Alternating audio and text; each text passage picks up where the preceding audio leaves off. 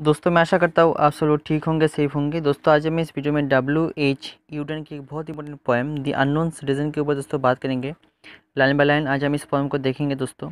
तो चलिए वीडियो को स्टार्ट करते हैं। वीडियो को स्टार्ट करने से पहले दोस्तों प्लीज़ सब्सक्राइब कीजिए, उसके बाद बेल आइकन को प्रेस कर और क्वेश्चन को क्लिक कीजिए। थैंक यू सो मच दोस्तों। चलिए वीडियो को स्टार्ट करते हैं, लेट्स बिगिन। दोस्तों इस पोएम में बेसिकली पोएट ने एक अननोन सिटीजन का परिचय देकर गवर्नमेंट को क्रिटिसाइज़ किया है, मतलब सटायर किया है। ठीक है, कि किस तरह से गवर्नमेंट हर लोगों की प्राइवेसी में, जो प्राइवेट लाइफ है उसमें इंटरफेयर करती है। हर लोगों की छोटी छोटी चीज़ों के ऊपर गवर्नमेंट ख्याल रखती है। हालांकि वो चीज़ें हर किसी का पर्सनल होता है, प्राइवेट होता है, लेकिन फिर भी गवर्नमेंट उसमें इंटरफेयर करती है।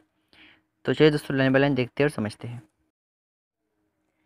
He was found by the Bureau of Statistics to be one against whom there was no official complaint। दोस्तों यहाँ पे पोएट एक आदमी की बात कर रहे हैं और ये कह रहे हैं कि ब्यूरो ऑफ स्टैटिस्टिक्स के द्वारा एक आदमी को खोजा गया है, उसका परिचय को खोजा गया है, जिसके अगेंस्ट में कोई भी ऑफिशियल कंप्लेंट नहीं है। मतलब उसकी पूरी लाइफ में कोई भी कंप्लेंट नहीं है उसके अगेंस्ट में। वो बहुत ही होली पर्सन है। All the reports on his conduct agree that in the modern sense of an old-fashioned word, he was a saint। और जितने भी गवर्नमेंट रिपोर्ट उसके ऊपर आए हैं उस सभी रिपोर्ट को देखते हुए ये लगता है कि वो आदमी बहुत एक सेंट की तरह था, मतलब बहुत ही पवित्र था, एक साधु था। हम ओल्ड फैशन वर्ड में जो यूज़ करते हैं सेंट, वही आप मॉडर्न सेंस में यूज़ हो रहा है कि ये आदमी बहुत ही सेंट था, सेंट की तरह था, मतलब उसके विरुद्ध में कोई कंप्लेन नहीं था। ये तभी हो सकता है जब एक आदमी पूरा सेंट होगा और होली होगा। तो इस आदमी के विरुद्ध पूरा जीवन में कोई कंप्लेन नहीं है, ये बहुत ही अच्छा आदमी है। For in everything he did he serve the greater community. अपने जीवन में उसने जो भी कुछ किया अपने कम्युनिटी को ग्रेट बनाने के लिए और अपनी कम्युनिटी को सर्व करने के लिए उसने किया। Accept the war till the day he retired. जब वर्ल्ड वॉर 2 हुआ था उस टाइम पे सिर्फ उसने अपनी कम्युनिटी का साथ नहीं दिया, वॉर में ज्वाइन किया नहीं, लेकिन इसको छोड़कर, वर्क को छोड़कर उसने अपना पूरा जीवन अपनी कम्युनिटी को सर्व करने के लिए उसने दिया था। ही work in A factory and never got fire. ये आदमी एक फैक्ट्री में काम करता था और ये फैक्ट्री से उसे कभी निकाला नहीं गया। मतलब वो बहुत ही स्किल पर्सन था, बहुत ही हार्ड वर्किंग पर्सन था, इसलिए उसे कभी भी फैक्ट्री से निकाला नहीं गया और वो बहुत ही पैशन से फैक्ट्री में काम करता था। But satisfied his employers fuse Motors in corporation.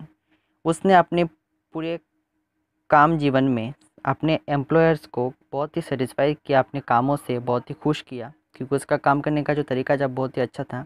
और बहुत जो कंपनी में काम करता था उस कंपनी का नाम था fuse Motors in corporation. Yet he was not a scrap और ऑड इन हिज व्यू। और उसके व्यू में, उसका जो सोच है, उसमें कोई ऑडनेस नहीं था, वो बहुत ही जेन्युइन था।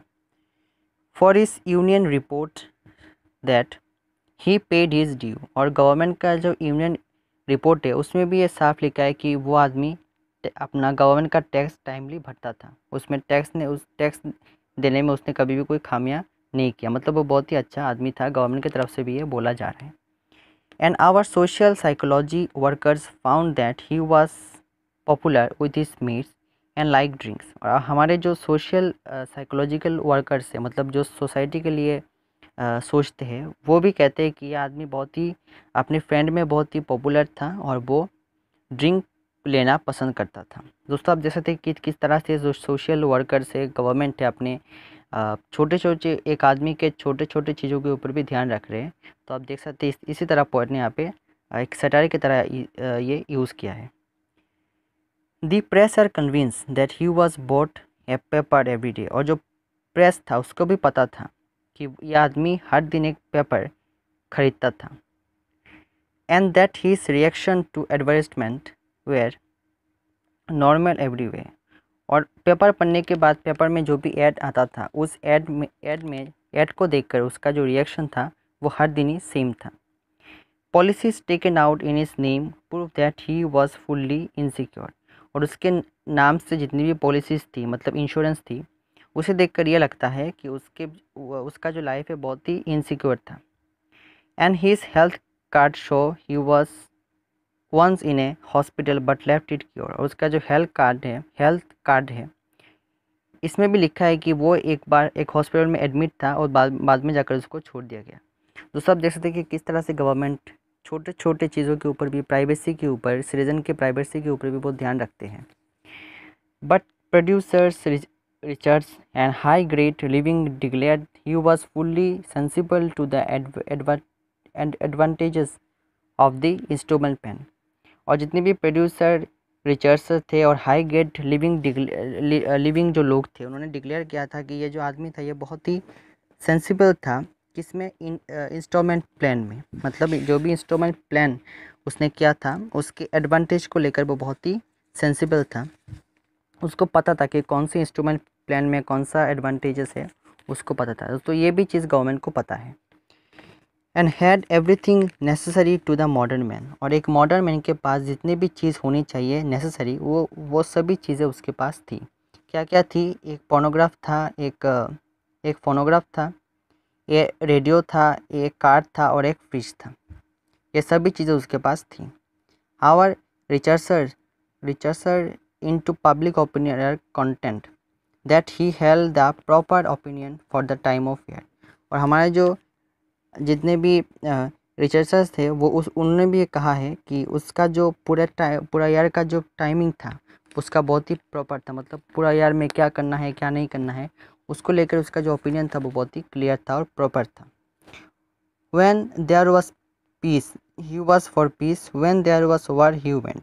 जब भी देश में पीस की ज़रूरत थी वो पीस के लिए खड़ा होता था। जब भी अपने देश में लड़ाई होती थी अपने लड़ाई में ज्वाइन करने के लिए और अपने देश में कंट्रीब्यूट करने के लिए वो हमेशा तैयार था। He was married and added 5 children to the population. उसने मैरिड किया और उसके 5 बच्चे भी थे। Which our Egonist says was the right number for a parents of his generation। और जो इगोनिस्ट थे मतलब पॉपुलेशन कंट्रोल जो टीम थी गवर्नमेंट का, उन्होंने भी कहा था कि ये जो पॉपुलेशन है मतलब उसका जो 5 चिल्ड्रन है ये पूरा एग्जैक्ट आपका नंबर था उस जनरेशन के हर पेरेंट्स के लिए। मतलब हर पेरेंट्स को 5 चिल्ड्रन होना ही चाहिए। दोस्तों देख सकते हैं कि गवर्नमेंट ये भी ठीक करके दे रहा है कि कौन लोगों को कितना चिल्ड्रन चाहिए, वो भी गवर्नमेंट ही ठीक करके दे रही है। And our teacher report that he never interfered with their education। और पोएट के जो भी टीचर्स थे उन्होंने भी ये कहा है कि वो जो आदमी था मतलब जिस आदमी को लेकर पूरा पोएम हम पढ़ रहे हैं वो आदमी ने कभी भी उनके एजुकेशन में इंटरफेयर नहीं किया। Was he free? Was he happy? The question is observe। अभी क्वेश्चन आता है कि ये आदमी क्या एक्चुअली फ्री था या क्या वो एक्चुअली हैप्पी था। ये जो क्वेश्चन है बहुत ही एब्जर्व है। अब क्यों एब्जर्व है, क्यों अजीब है? क्योंकि गवर्नमेंट इसके बाद ये आंसर कर रही है कि had everything been wrong we should certainly have heard. Government ये कह रही है कि ये आदमी के बारे में हमें सब कुछ पता है। तो ये क्वेश्चन बहुत ही अजीब है कि क्या वो फ्री था या फिर हैप्पी था। क्योंकि अगर कोई कुछ भी गलत होता तो हमें पता चल जाता, क्योंकि हमें इसके बारे में सब कुछ पता है। दोस्तों यहाँ पे इस पोएम का एंड होता है। ये पोएम बहुत ही सिंपल भाषा में लिखा गया है और इस पोएम में एक आदमी का परिचय पत्र लेकर गवर्नमेंट को एक तरह से पोएट ने आयरॉनिकली सटायर किया है। तो थैंक यू सो मच। तो आज के लिए इतना ही। Good bye. अच्छे रहिए, स्वस्थ रहिए।